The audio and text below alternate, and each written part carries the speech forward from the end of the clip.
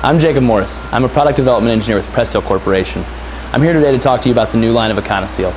This line of Econoseal will put PVC pipes into a 48-inch manhole. Today I'm going to walk you through what it takes to install a connector onto the mandrel and how that fits into a form set. Let's go ahead and get started.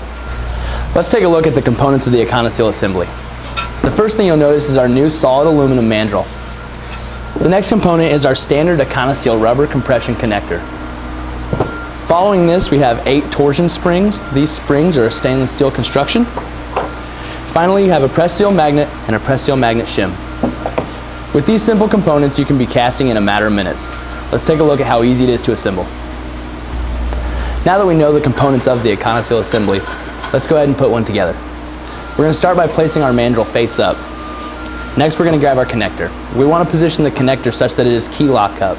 If we remember this nomenclature, we'll always make sure we've oriented our seal correctly. Face up, key up. Start by pinching the seal and beginning to place it over the 3 o'clock and 9 o'clock positions of the mandrel. Continue to pinch the seal and work around to the 12 o'clock and the 6 o'clock position of the mandrel. Repeat this until we've started the seal past the first initial face of the mandrel. Now we're going to flip the mandrel over where we've gained access to our spring slots. We're going to start by inserting our 3 o'clock and our 9 o'clock springs.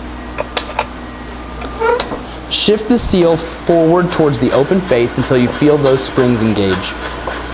Now we're going to start on the close half of the mandrel and work that seal towards the open face. Just a little at a time. And we're going to start by pushing our 10 o'clock spring all the way in and feeling that engage into the groove. Now come back to the closest side to you and put in your 2 o'clock spring and finish this side by inserting the 12 o'clock spring. We're going to rotate the mandrel 180 degrees and repeat those steps. Again, we're going to start by positioning the seal towards the open face of the mandrel. We're going to insert our 10 o'clock spring. We're going to follow that with our 2 o'clock spring. And we're going to finish our assembly by inserting our 12 o'clock spring.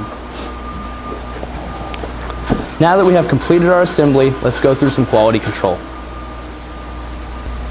The first item we're going to look at is seal position. First, we're going to look at the 12 o'clock and 6 o'clock positions. Here we're looking for the sealing lobe to be flush or just over flush with the open face of the mandrel. Next, we're going to look at the 3 o'clock and the 9 o'clock positions. Here we expect to see a small gap where we're looking for some exposed aluminum. The third item we're going to look at is spring engagement. We're going to do this by pulling back the key lock and looking to see that the spring actually protrudes into the groove of the connector. These items will ensure optimal performance. Thank you for watching this tutorial on the new line of Econoseal.